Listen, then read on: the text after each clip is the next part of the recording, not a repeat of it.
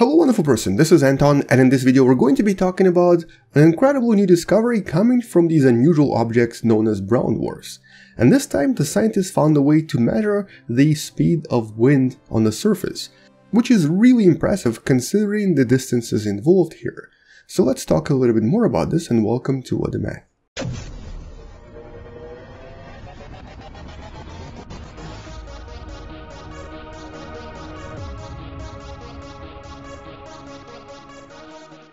But I wanted to start right here on planet Earth.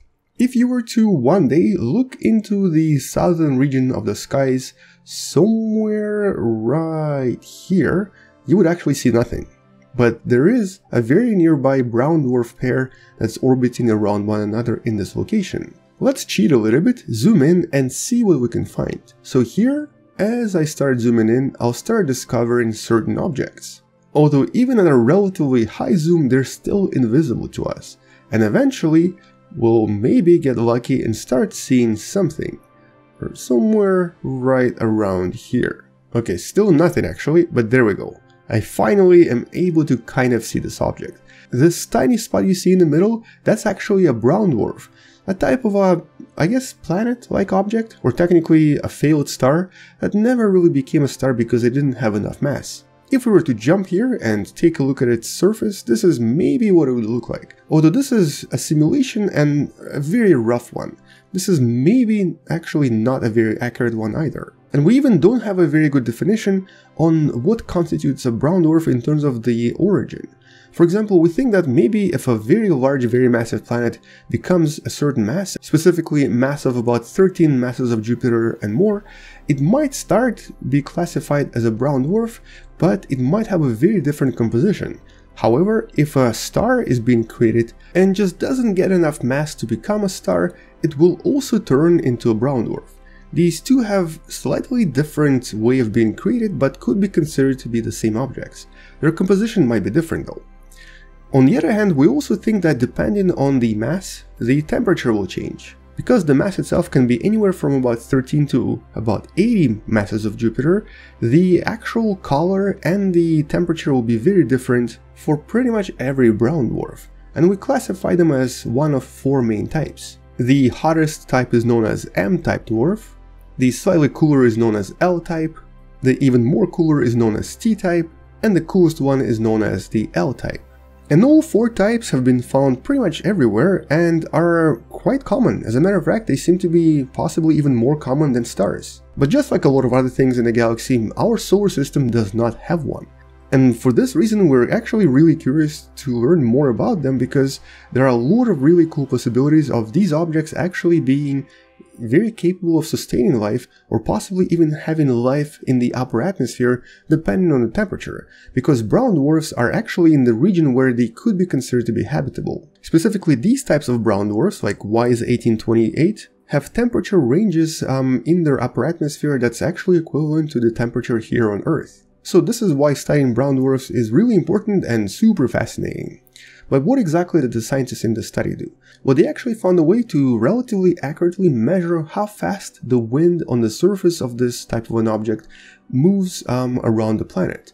In other words, they found a way to compare the speed of the wind on a brown dwarf to the fastest winds in the solar system, Jupiter. And even though the results did not really surprise the scientists, they might be surprising to us, because we don't really hear much about brown dwarfs to begin with. The speeds here are really high. By essentially analyzing different layers of the brown dwarf they were looking at, they discovered that the average speed at the equator was roughly around 650 meters per second, which is actually about 6 times as fast as it is on the surface of Jupiter. And that is really high, but it's something that the scientists kind of expected to find. And because by looking at Jupiter we already know that these really high winds allow the planet to have extreme climatic conditions on the surface and some of the craziest storms imaginable to humankind, we kind of now expect the brown dwarfs to be even crazier, 6 times crazier at least. And what's more, as you can see from the simulation, the actual orbital speed here is about 1.7 hours. In other words, the brown dwarf rotates once around its axis in about 1.7 hours, which is also extremely fast. Once again, around 6 times faster than Jupiter. So this does have a lot of implications, especially if we try to compare the two objects. Apart from the implication in regards to the weather conditions, there are also a lot of implications when it comes to the magnetic field of these objects. As we expected, they probably have extremely active magnetospheres, much more active and much more, in some sense, dangerous than even Jupiter itself, which of course implies that if a brown dwarf has moons, or I guess you can technically call them planets, these planets might experience some really extreme conditions on the surface as well, as the magnetic field interacts with them. So this is something we would really like to investigate, because there are several theories proposing that maybe brown dwarfs are actually real good locations for us to look for extraterrestrial life as well. And when you really think about it, these objects are extreme. Not only in terms of magnetosphere, but also just in terms of the actual rotation at the equator. You might remember that Jupiter has the orbital speed at the equator of about 12 kilometers per second, so basically if you stand on the surface here, you're going to be moving at 12 kilometers per second. A typical brown dwarf might actually have something closer to about 80 kilometers per second, at least this one. This one definitely does. And that means that even trying to, I guess in some sense, enter the atmosphere of this planet would be almost impossible to modern spacecraft. It would burn up in the atmosphere really quickly. So it would be really interesting to find out what kind of effects all of this has on the nearby objects, such as planets and moons. And obviously, because they spin so fast, they probably are not even spherical, they're probably more shaped like pancakes.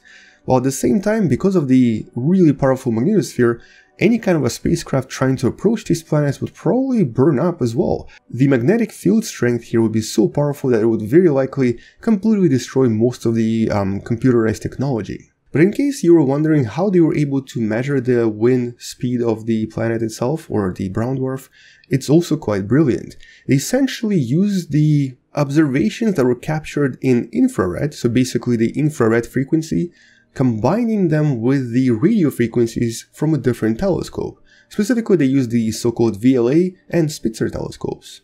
And these two observations show us different speeds, depending on what we're actually looking at.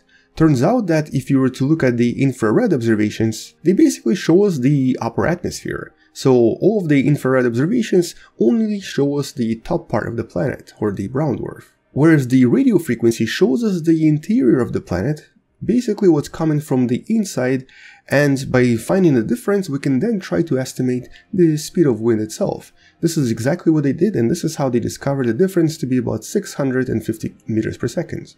This also means that we can now use a very similar technique for the nearby Loman 16 brown dwarfs, and obviously all of the other brown dwarfs we've discovered over the past few years. Most of them are still really hard to see, but using new techniques we can very easily discover most of them in the vicinity. And by the way, if we were to try to simulate all of this in Space Engine, this is what this particular brown dwarf would probably look like, although maybe in slightly different color and also with a lot more activity on the surface. This is a T-type brown dwarf, and it's about 35 light years away from planet Earth. Not the closest object, but also obviously not the farthest.